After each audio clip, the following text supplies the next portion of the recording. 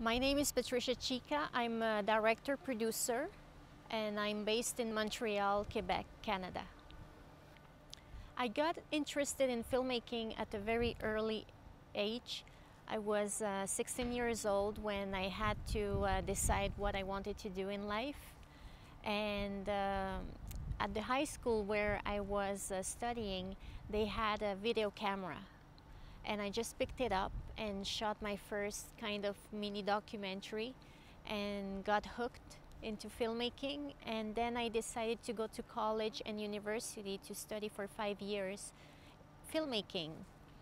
After my studies, I went to Paris, France to do an internship with a producer-director in Paris at a production company, and came back to Montreal and did another internship at the National Film Board of Canada to learn how to direct documentaries. So in Paris, I got the knowledge of filmmaking for fiction and drama, and at the National Film Board of Canada, I got the knowledge for documentaries. So I constantly juggled between the two styles, documentary and fiction, and I love it. I'm currently working on a few projects.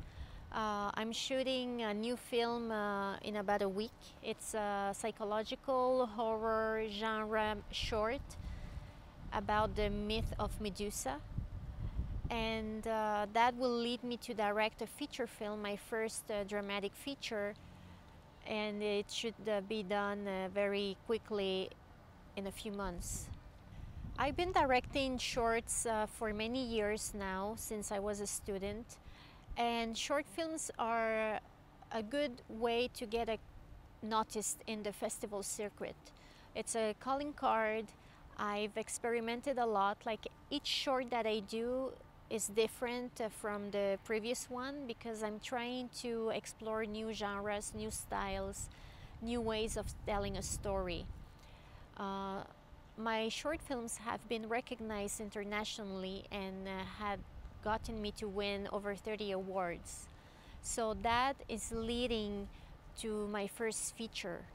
And it's a great way, to learn the craft, to discover your style and your voice as a filmmaker when you do short films.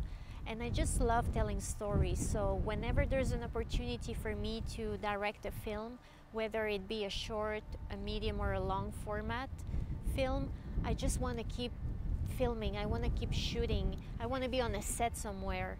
I want to be in an edit suite somewhere, because that's how you grow as an artist, is by doing it. It's by gaining the experience. When I got out of school, I made a short called La Promesse, The Promise, that won at the Rhode Island International Film Festival. That short film really opened up my career as a filmmaker. And as I was traveling the festival circuit that year to promote that first short film, a producer in television contacted me and said, "We're looking for DV shooters. We're looking for directors who can also shoot." And because I've always grown with the camera in my hand and I'm a very experienced shooter, I got the job to travel the world to film for mainstream television, network television.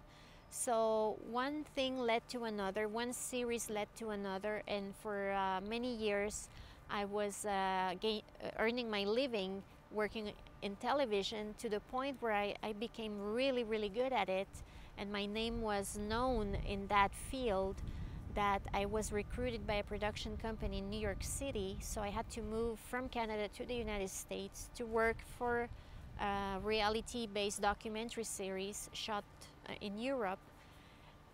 And I became a director, producer in television, earning a lot of money, but being unfulfilled artistically, because I was working for others and I didn't have the final cut. I was just delivering a product.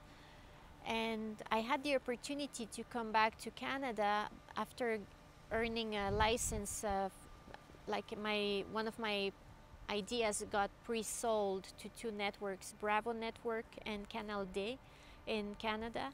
And I came back to make that first feature documentary called Rockabilly 514. and I stayed in Canada, and I decided to concentrate myself to what I love the most, which is storytelling and telling my own stories and having my final cut and becoming an independent filmmaker. I mean, my salary, my earnings per year have dropped dramatically. Like, I'm not earning a living making shorts anymore, but I'm so fulfilled and so happy. This is what I love to do, and I know that all those efforts and sacrifices are going to bring me back into something that will be very lucrative, and it's starting to manifest itself now with the offer that I got to direct a feature film. I start thinking about promotion, distribution, and marketing of my films at a very early stage, even during the writing process. You have to really be aware that the world we live in right now, it's all about being self-efficient, to be proactive, and to know how to market yourself and build your own audience. We now have the tools that we didn't have 15 years ago. We have different platforms, multi-screen platforms, we have the internet, we have social media. All of those outlets allow us filmmakers to reach out to our target audience directly. You don't need that middle person anymore like we used to have before. You can self-distribute your content if you know how to do it, but you really have to get good at it and interested by investing time and energy into it and thinking about the whole concept from the writing process, pre-production, production, post-production, leading to the promotion and distribution, because everything is knit together. For example, you can start writing a screenplay and already on social media start talking about your idea without revealing too much. You don't want to spoil the punch at the end, but you can start involving your audience on social media, asking advice. What if I call my character like this? What do you think of this scene? Would you like to read my screenplay and comment on it? So you can really start by using social media to engage your audience at a very early stage of the making of the film. And on each step, like pre-production, production, you can generate a buzz around your film by putting online content and sharing stories or behind the scenes material or mini documentaries or interviews with the actors or interviews with the experts in your film. Or you can also blog about it, you can talk about it and start engaging the audience, make them anticipate your film. So when the film comes out, people know about it, they have heard about it, they are expecting to see it. And you don't have to start from scratch when the film is finished. That work was done throughout the whole process, and people are just wanting to sit in front of the screen and watch your film. What I like about storytelling is that it's a never-ending process. It doesn't stop when the film is over, because you as an artist, you're telling the story of your life through your work. So when I use social media to communicate with my audience, I'm telling them a story that is related to my film. But for example, for Ceramic Tango, I created a short dramatic film that has a self-contained story. But to me, it wasn't enough. Not in the year 2013, not in our era. We're young, we're proactive, we're very creative, we're multi-layered artists. So to me, it wasn't enough to have just done a single short film with a self-contained story. I needed to go further.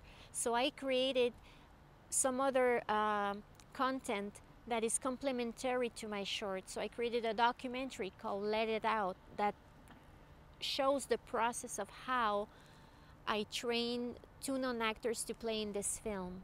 So when people watch the two together, one after the other, they have a sense of having experienced the film even further than the film itself. But I go even further than that in my process. I would create a burlesque show, a stage show with my actors involving the theme of the film, which is HIV. to bring awareness to the film, but bring awareness to the subject matter and to the cause that I'm trying to support. So by creating this stage show, I'm also creating another layer of storytelling that is related to ceramic tango. And then I create content when I travel to film festivals. I would document the journey of being a traveling filmmaker with my actors to various events around the world. So the experience continues beyond the screen. I'm somebody who loves to push the limits, not only in my work, but in my personal life as well. So my films are a reflection of who I am as a person, as a woman, as an artist.